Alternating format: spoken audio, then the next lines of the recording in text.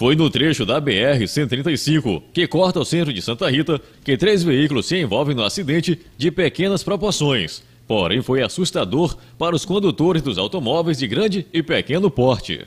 O lado esquerdo do carro de passeio em que estava o condutor ficou parcialmente amassado. Por sorte, estava fazendo uso do cinto de segurança, fundamental para evitar o pior, como foi neste caso. O acidente envolveu 3 veículos. Aquela carreta um pouco mais à frente que está parada, esse veículo de passeio, um Logan, e também este caminhão-baú.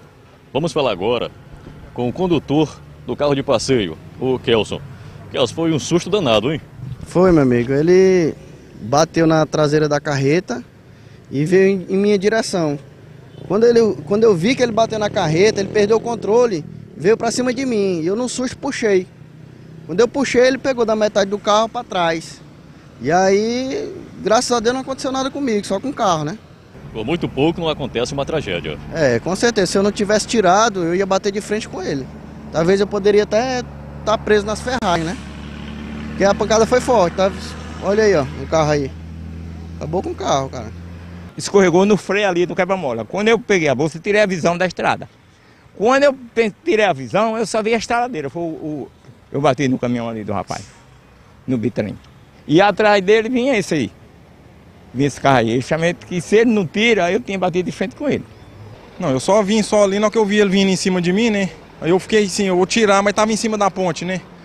Aí eu só segurei e deixei ele pegar de lado ali. E tentei parar o mais rápido possível, né? Porque eu achei que ele tinha machucado, né?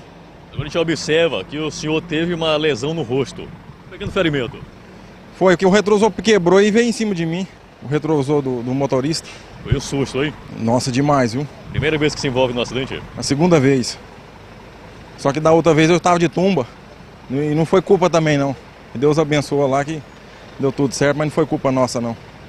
Aí foi como se diz ele ali, foi um descuido que ele teve, né? Tá aliviado? Não, só o susto mesmo, né? A polícia militar do 4º pelotão esteve no local para os primeiros procedimentos.